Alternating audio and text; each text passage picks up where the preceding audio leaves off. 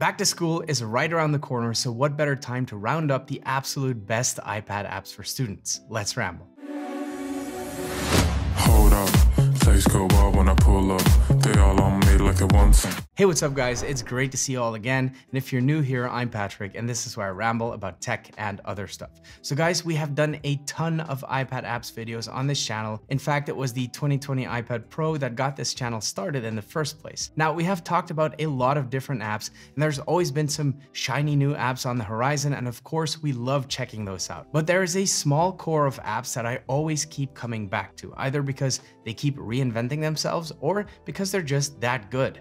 Some apps have been king of the hill within their own categories, and they've managed to stay there for the longest time. And there is a specific list of apps that I think are absolute must-haves for students. Some of these apps are no-brainers, but they just deserve a mention, and some of these apps you might not know or you may have forgotten about them. In that case, they're definitely worth revisiting. The best example of that for me is probably Evernote. Once a fresh new app, this has now become one of the OGs in note-taking and archiving, and while there are new apps that definitely give Evernote a run for its money, and we will discuss some of those apps later in the video, Evernote is one of those apps that has managed to keep reinventing itself and to stay relevant. As a student, you're flooded with emails, messages, and other bits of information. To keep things organized, if you're not familiar with it, I would encourage you to check out a productivity system called Getting Things Done by David Allen. In a nutshell, GTD works as follows. Everything you get goes into an inbox. From there, you look at it and you decide, can I do this straight away in less than 2 minutes? If the answer is yes, you do it right then and there. If the answer is no, you send it to one of two places. You either send it to do next, or you archive it in a folder called Someday Maybe. Your to do next folder becomes your holy grail. It's the basis of all of your to-dos, and the idea behind this is that you can never forget anything ever again. Evernote is practically built for this system. Their logo is even an elephant, and elephants never forget either. So let's say you receive an email. Can you take care of it in 2 minutes? Great, do it. Does it require more time? Send it to Evernote. Then, at set times during the day, you revisit that list and you work your way through it. Now, where Evernote gets really useful is that you can turn those notes and emails you send into Evernote into all kinds of actionable items. You can create to-dos, set reminders, you attach documents, images, audio clips, video clips, you can handwrite, you can draw, and of course you can invite fellow students to collab. Once you're done, you just archive the note and keep it forever. The cool thing about Evernote is that it's built around using tags, not folders, and that way it is extremely easy to find things using its excellent search function. The app had a complete facelift not too long ago, and I'm currently using it as my main to-do app again. So whether you've used it in the past or you never used it, I would definitely encourage you to check it out. There's a lot of good stuff in there. Probably the best known recent Evernote competitor is Notion. Now, Notion has a good amount of stuff going for it. It offers way more freedom and flexibility than Evernote. It's basically built like a giant database that lets you construct your own systems and your own workflows. I use Notion on a daily basis as well, mainly to manage this YouTube channel. Obviously, Notion is a fantastic app, but it's only great if you know your way around a database and you're willing to put in some time to build your own system. I find myself constantly tweaking my Notion to make it more efficient for my workflow, but be aware that this can be a real time sink and that sometimes trying to get to the perfect productivity system actually keeps you from doing your actual work and being productive. Evernote does not have that problem. The system is what it is, and it's basically plug and play. The other big negative for me in Notion is that you can't email stuff into the app, which makes it not ideal for the getting things done system. I do know that this is a much requested feature, so who knows, maybe Notion will add that feature in a future update. So in my opinion, both apps are great for students. It just depends on the type of person you are. Do you like to spend a lot of time to tinker with your system, or do you just want a simple system that works straight out of the box? Moving on to my favorite note-taking app of all time, and that is Notability.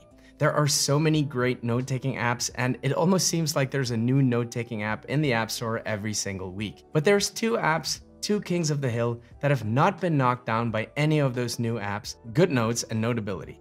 Between those two apps, I think it 100% comes down to preference, and you're either Team GoodNotes or Team Notability. The reason why I prefer Notability over GoodNotes is the live audio recording option. This option basically allows you to record audio while you write your notes, and then once you revisit your notes, you just tap on the part in your notes that you're interested in, and you can hear what was being said at that exact point in time. This option basically allows you to record audio while you write your notes, and then once you revisit your notes, you just tap on the part in your notes that you're interested in. So you can imagine how awesome this feature is for lectures. You can even just note down bullet points while listening to a lecture, and then tap on that particular bullet point later on to listen to that part of the lecture. That way, you can spend more time listening and less time writing. Absolutely love this feature, and that is why Notability is still #1 must-have handwriting app in my list. Now I'm going to use this perfect little segue to thank the sponsor of today's video, Paperlike. Handwriting on the iPad is fantastic. I love using my iPad Pro for bigger projects, and the Mini is a great little notepad.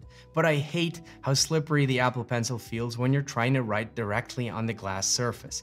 Paperlike mimics the feeling of writing on actual paper. You get more control of the pencil when writing, sketching, or drawing due to the paper-like resistance and roughness. It makes your handwriting look much prettier. It also drastically reduces glare and fingerprints. But because of the nano dots technology, it doesn't make your screen look all grainy.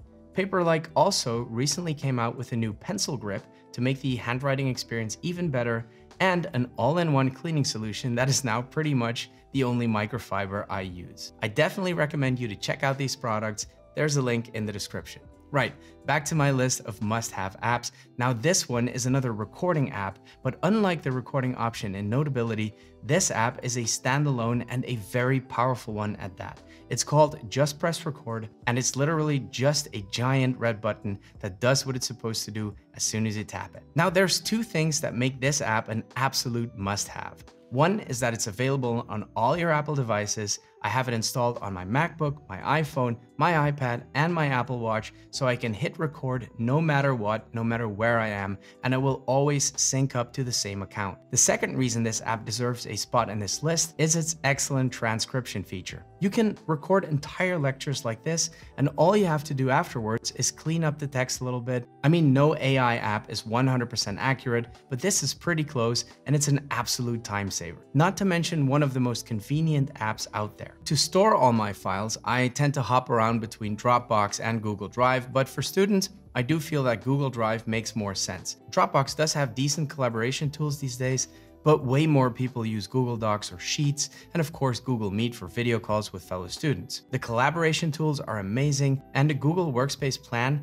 doesn't cost anything at first, and even if you do need to upgrade to get more space, for example, you can probably find a really good student discount. Of course, there are plenty of other storage solutions, but again, these two are king of the hill, and you can be sure that they're not going anywhere anytime soon. By the way, I just want to give a quick shout out to FlexiSpot for sending me this desk. This is the FlexiSpot E7 desk. Normally they come with this kind of desktop, but I customized this one with a really nice IKEA one that isn't actually a desktop, it's a kitchen countertop.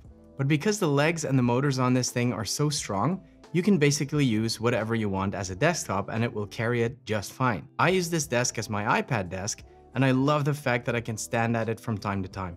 Editing these videos means sitting down for extended periods of time, which isn't great for your back or your blood circulation, and this helps a little. They're not sponsoring this video in any way, shape, or form, but I have been meaning to show off their desk in a video as a thank you for sending it to me. I love it. I'll put a link to their website in the video description in case you want to check it out for yourself. Also very cool is that you can actually program settings to go to a specific height. So I have this set for sitting down, and there's another setting for standing up, which will always bring it to the exact same height. So this next thing is not so much an app, but a feature that will be launching to the public very soon with iPadOS 16, and that is Stage Manager. As a student, multitasking on the iPad is absolutely essential, and while that was already possible to some extent, it just got a whole lot better with Stage Manager, which lets you group more apps and lets you resize windows almost entirely freely, which makes a huge difference. You can activate and deactivate Stage Manager by simply tapping on this button in the iPad's control center. And last but not least, iPadOS 16 finally lets us hook up the iPad to an external monitor without those hideous black bars. And you can now use your external monitor as a proper external screen, not just to mirror what's on your iPad, which makes multitasking even better. And for some people, that might just mean they can now truly use the iPad as their one and only device. Just be aware that this option will only be available to M1 iPads, at least for the time being.